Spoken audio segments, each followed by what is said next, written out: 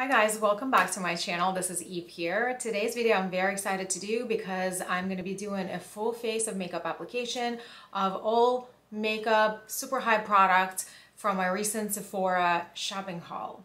The unboxing video of that shopping haul is already up on my channel. I can link it for you down below in the description box. If you're new to my channel, welcome. My name is Eve and I love all things beauty. If that sounds like your thing, make sure to subscribe to my channel so you won't miss any of my future uploads. Without any further ado, let's get into all the hyped Sephora products. This is my third attempt filming this video, guys. Obviously the first video was supposed to be first impressions on all these products that I'm going to be using today, and obviously the first two tries didn't work out so well for one reason or another, so it is definitely not a first impressions. I've been playing with this product in the past several weeks. I have done my makeup and you will see me applying it throughout this video. However, I will be chatting with you on all the products and how they wear, how I like to apply them. If that's something you're interested in, continue watching. For my primer, I use the Touch of Liquid Silk Canvas. This is a deluxe size. I really like this product. I don't think it's anything revolutionary.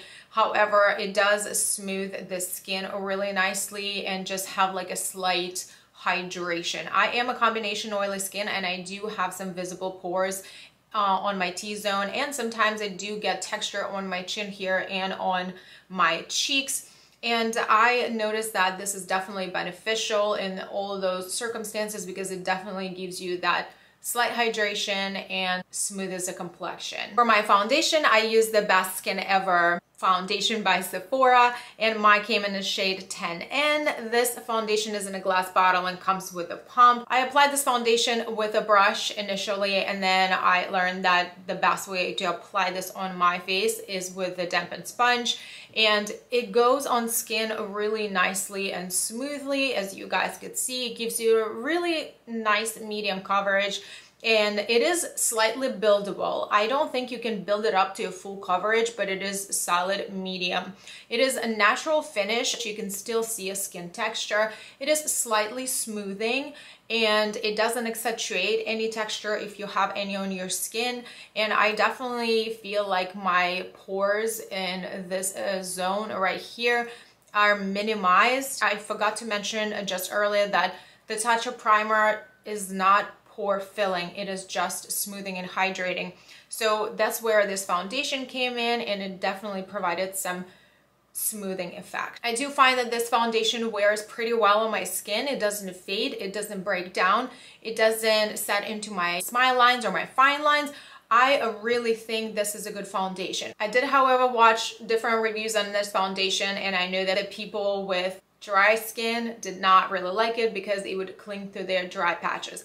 I did not have that issue because I do have a normal skin type on a perimeter on my face and more oilier on my T-zone. So just something to keep in mind. To continue with my complexion, I applied my cream bronzer from this Play Bento Trio by Kaja, and the bronzer is on the very bottom tray here, highlighter here, and the blush would be on the top section here. Mine is in the shade Buttercup 01. This is the lightest option out of, I believe, 3 that they came out with. There is 0.12 ounces of product. However, I just wanted to point something out that I recently went away for a weekend to Philadelphia with my boyfriend, and I took this bento box with me, and that's where I ended up using for all 3-4 days that we were there. It's showing the pan, you guys. I don't know if you guys can tell, but it is a huge dent here, and I can see the pan showing through just very, very slightly. It is a small product. I did enjoy it. However, let me tell you about the quality and how it applies.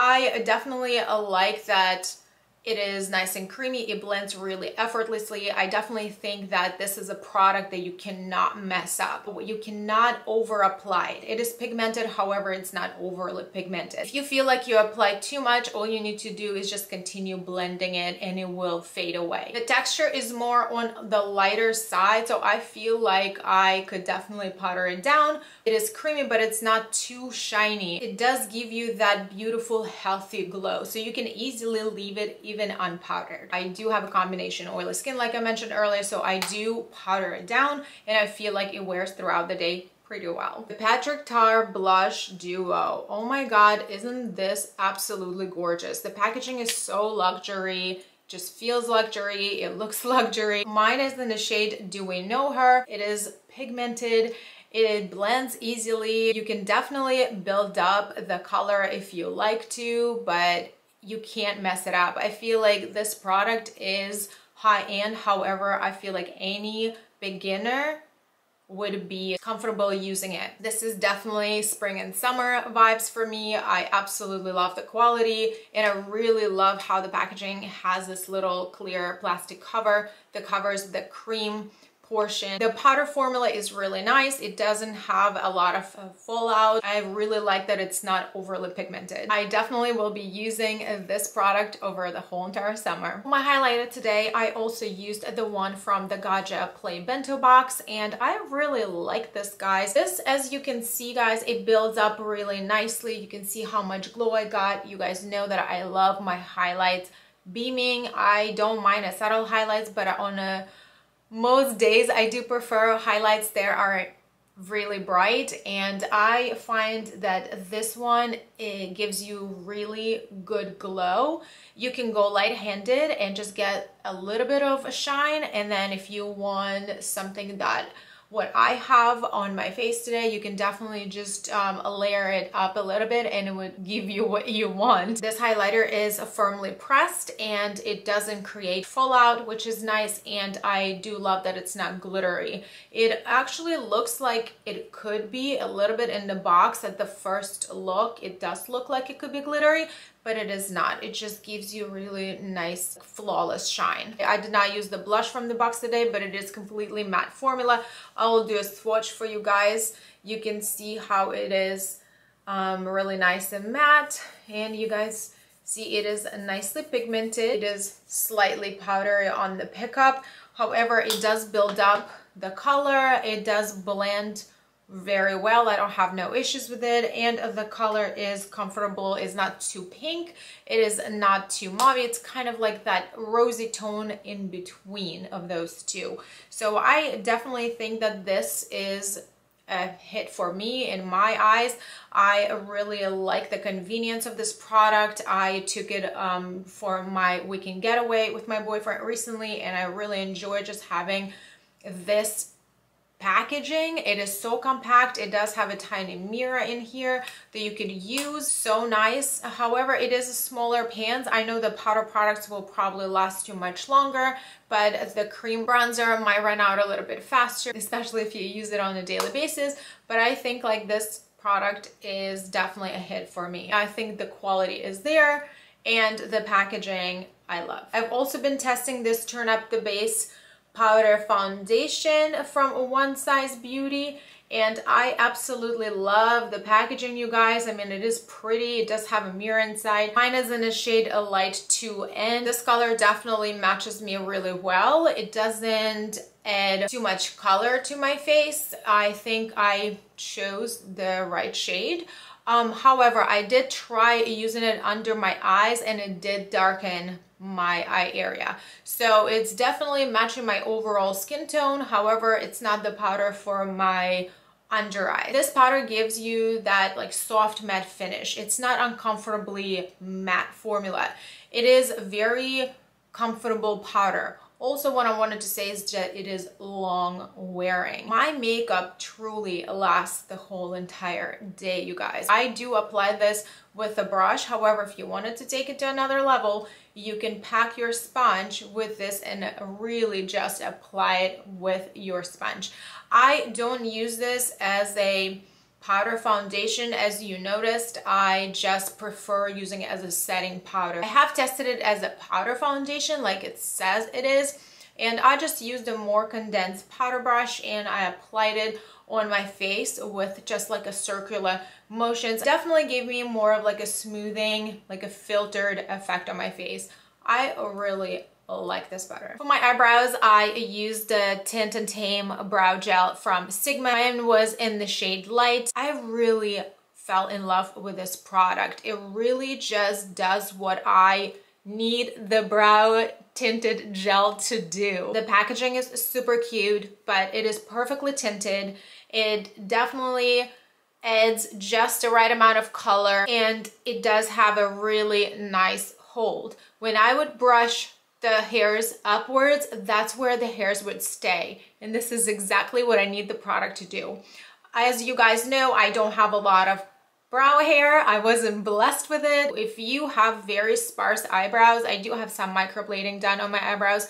However, I do have very thin and sparse eyebrow hairs, and this is a saver for me. I really feel like this is right now the best product out of my whole entire eyebrow collection. I finished my eyebrows with this pencil by Urban Decay. This is a brow blade, and I have mine in the shade Taupe Trap. This is a repurchased item. It is not new. It was not a part of my Sephora haul. However, I did use it in this video. It will be linked for you down below. It's just a long time favorite product. A pencil on one side, and it does have a very skinny brush applicator on the other side that lets you do those hair-like strokes to fill in the spaces.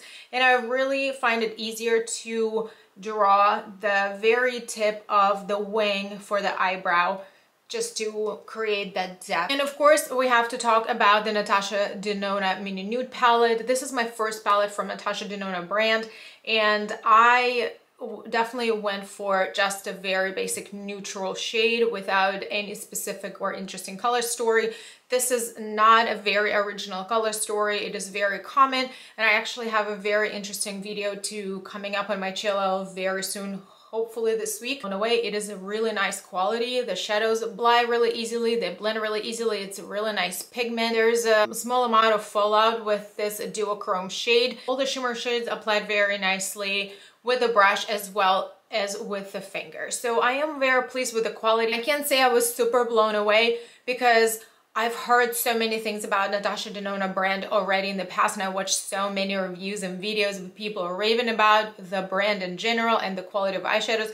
So my expectations were very high for the product. So when I actually ended up trying it, I did not expect any less but great. It met the expectations. To finish the makeup look, today I used the Professional Super Setter Setting Spray, and this is the deluxe size, you guys. I have been testing this product for some time now, and this setting spray is very much comfortable on skin. It has a really nice mister. It does set your makeup really nicely. It takes the powderiness away. It does make your makeup last. However, it does not make your makeup smudge or transfer proof. I'm glad I purchased it in a smaller size because I don't think I will be purchasing it in a larger size because there are so many more affordable products that would do exactly the same thing. For my lips today, I did the tribute to Becca Cosmetics, and I used this bullet lipstick in the shade CBlaze. It's beautiful coral shade. This sums up my video today. Thank you so much for watching. I hope you enjoyed it and found it helpful. Let me know if you already purchased some of these items and tested them, and let me know how you like them, or if you're eyeing some of the product. And if you like this video, give it a big thumbs up, and I hope you consider subscribing if you haven't done so already. And thanks so much for watching. I will see you in my next videos. Bye.